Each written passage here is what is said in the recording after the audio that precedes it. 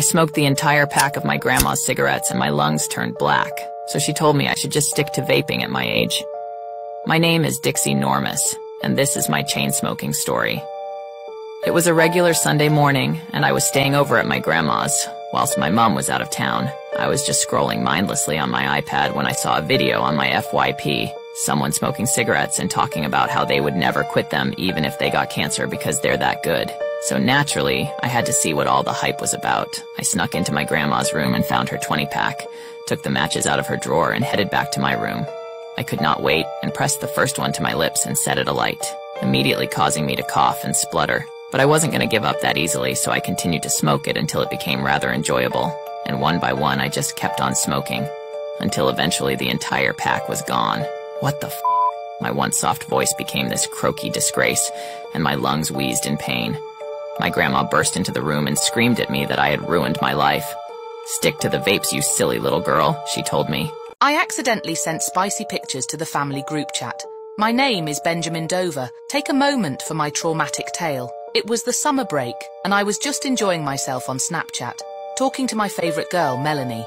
We had been chatting weeks, and I was really starting to like her. I had no idea that this newfound love interest would be the downfall to my entire family life. Melanie's selfies were simply giving me the horn, and it was getting me hot and bothered. So I decided to send a risky text.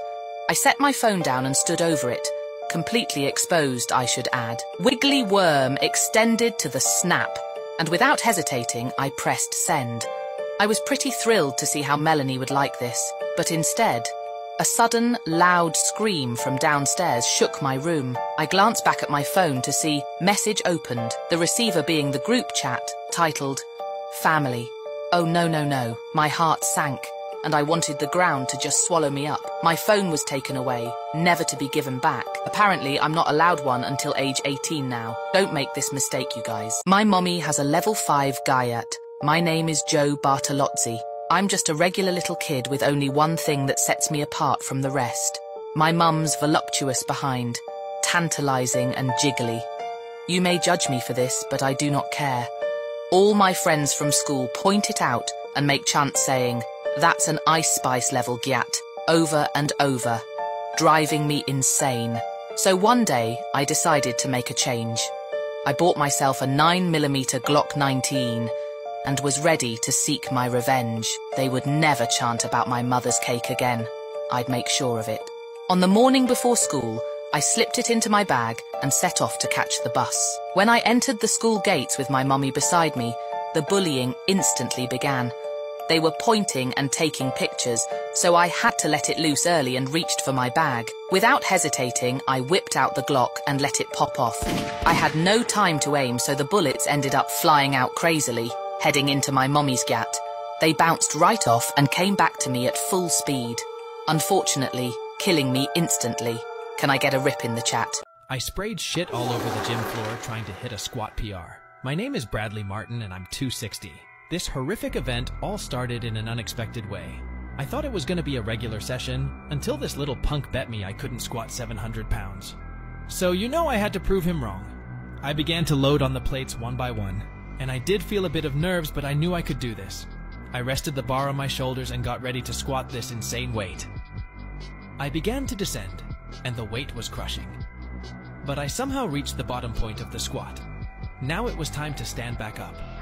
I pushed with all my might, and my face was bright red, when out of nowhere, I felt a huge release. A bellowing, sharting sound echoed around the gym, and everyone looked up, staring at me.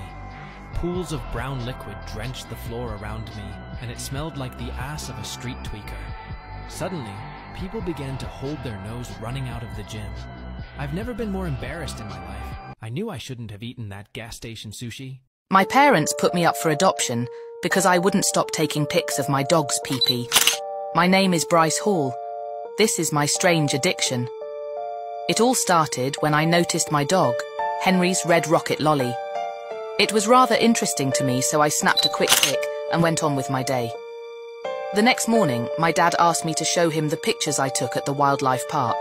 I went to the other weekend and, stupidly forgetting I had snapped these wee-wee pics, I pull up my camera roll right beside my father. I noticed him begin to stare down at me, and I knew I was in for a bad telling off. "What on earth is this, Bryce?" he angrily questioned. I said it was just for a joke and don't take it serious, but he forced me to delete it and said if he ever catches me doing something like that again, I will really wish I didn't. The next week, however, I couldn't help myself and did it a second time. This time my dad caught me in the act. Long story short, I'm never leaving the orphanage. I miss my parents and especially my dog.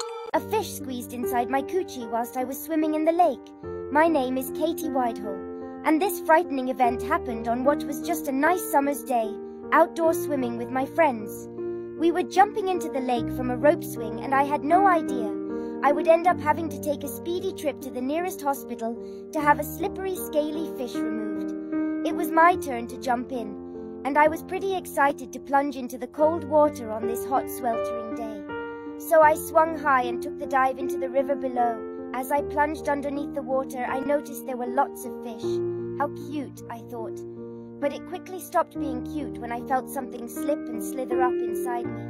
What in the world is happening? Did I just get penetrated? I was hoping this couldn't be the case, but sure enough, this slithery sensation did not stop.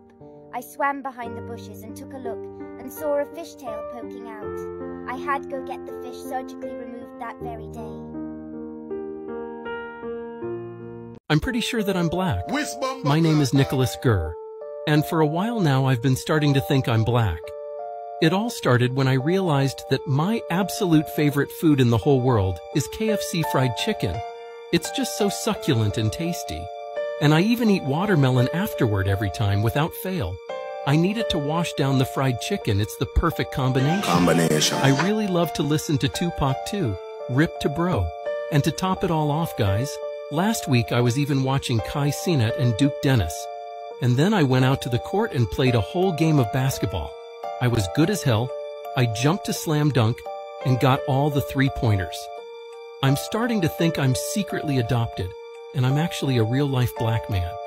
'Cause when that music starts playing, I have the rhythm in my hips. I really be moving to it.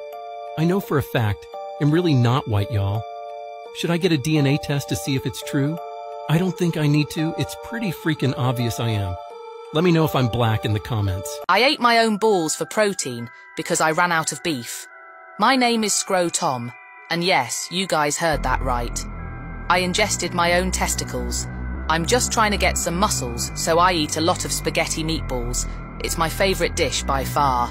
And if I can't have it, I go a little bit loopy. On this particular day, my mummy told me she couldn't get hold of any beef to make the meatballs, so I started genuinely tweaking out. I got up in her face and screamed at her, "I'm going to fucking eat meatballs one way or another, and you're gonna have to watch me do something mighty freaky if you don't give me the easy option here." She began to weep, but I didn't give a shit. I turned into a rabid dog and growled. I bent down and ripped my pants off with my teeth, exposing my sack. Yummy balls, these look even tastier than normal meatballs, I thought. I munched them down and the taste was immaculate. My mummy was shocked and rushed me to hospital to stop the bleeding. It is true that I won't ever be able to have kids, but it was worth it for the meatball flavour. I nuked the entire United States because Adon Ross disrespected me in an interview. My name is Kim Jong-un, leader of North Korea. And yes, I did have to take American off the map for what that dumbass streamer was saying to me. I thought we were going to have a serious political discussion, but he asked me to join up on this app called Discord. And right away, I knew it was going to be a tough conversation. He started by showing a video of this ginger curly hair lady asking me what level rating I would give to her Giat. I said, "I do not know what you are talking about," and that's when I noticed a nutsack hanging out of his shorts. I couldn't believe my eyes, and then he burst out laughing. He pulled it off and said, "It's just a rubber ball sack. It's not real, Kim." He was laughing and said he really got me, and at this point I was starting to get very heated. And then he went ahead and asked me if I'd ever been stabbed before and told me he got stabbed by his uncle, but I took this as a threat. This bitch-ass streamer thinks he can disrespect Kim. I pressed the big red button on my desk, and I smiled as I saw the look on his face when he heard the nuke plummeting towards his country. My mom made me a salad for lunch, so I set my fucking pit bull on her. My name is Gorlock the Destroyer. My mom makes me lunch every day, and she usually makes me what I like. My favorite food is cow heart, deep fried with melted cheese, greasy as possible. But on this particular day, I came downstairs to see a fucking salad on the table. Assuming it wasn't for me, I asked my mom where my lunch is, and she told me I have to eat the salad, because apparently I never eat anything healthy. There is no way she can be serious. I'm not eating that shit, Mom, I screamed. She said she will not change her mind, so I had to take matters into my own hands. I swung the door open and marched to the dog kennel outside, fetching my baby princess pitbull Killer. I brought her to the door and shouted, "Killer time to shred," and set her loose to charge down my mother. She tore my mom a new anus hole. Unfortunately, I had to rush her to hospital so she wouldn't bleed out and die. But it's safe to say she won't be making me a salad again anytime soon. I love to stick my finger in my poo-poo hole and sniff it. My name is Joe Bartolozzi. And you may be wondering how I came to this realization. It all started when I was at my buddy's house for a sleepover. We took a break from playing Xbox and decided to play a game of Truth or Dare. I went first and of course chose Dare. And then my friend seemed to have a devious expression on his face, as though he was going to ask me the zestiest question in the world. And so he did. I dare you to stick a finger up a back door and dig for poop. I couldn't believe what I was hearing, but I did not want to lose the game so quickly. So hesitantly, I poked it in. This isn't so bad, I thought. I pulled it out and couldn't help but give it a big whiffy sniffy sniff sniff. It smells so unique, shitty and sweaty. My friend burst out laughing and was making fun of me for the rest of the night. He told me he was just joking and didn't think I would actually do it. So I'm not friends with him anymore. I'd rather sniff my finger alone all day. My sister deleted my Minecraft world, so I spanked her ass until it was completely red raw. My name is Mike Oxmall. This dreadful deletion happened on what started as a regular day. I had spent many hours on my Minecraft world, a collection of hundreds of netherite and diamonds, and the most grand builds you could ever imagine. I was extremely proud of what I had achieved. But of course, my ugly, chubby, pimply, annoying hoe ass sister had to come along and ruin everything, cold-heartedly deleting it. She snuck into my room whilst I was taking a big poo-poo, and I came back to find it completely gone. My heart shattered into tiny pieces, and I immediately knew it was her. I ran into her room and she had a smug grin on her face. I pounced on her, and without hesitation spanked the booty, so damn hard. She screamed in pain and literally passed out, so I took a shit on her and wiped it all over and went on with my day. A suitable revenge. But sadly I'm never playing Minecraft again. Too much time was wasted. I've moved on to Fortnite now. At me my gamer tag is Sussy Chungus Balls. What if instead of high school, we had Rizzler School, where Kai Cenat, Aiden Ross and I show speed with the teachers, and they taught us how to W-Riz up the baddies in our class. And instead of math, they showed us W reaction clips instead. If school was like that, I would love going. Imagine coming to class and seeing W Kai Cenat Guyat like, oh my god, I would totally lose my mind right then and there. Aiden Ross would definitely be my favourite teacher though, as he would teach us about the history of Riz and how to get the best Guyats in Miller Grove. We should totally make that happen. What do you say, chat? They can also stream the whole thing, so kids from other places of the world that don't have school can tune in and learn more about Riz. Like, holy crud, chat. Give me my Nobel Peace Prize right now. I am literally innovating the world as we know it. These three guys make up the world, and without them, I am certain we would fall apart as a society. Treasure these men, chat.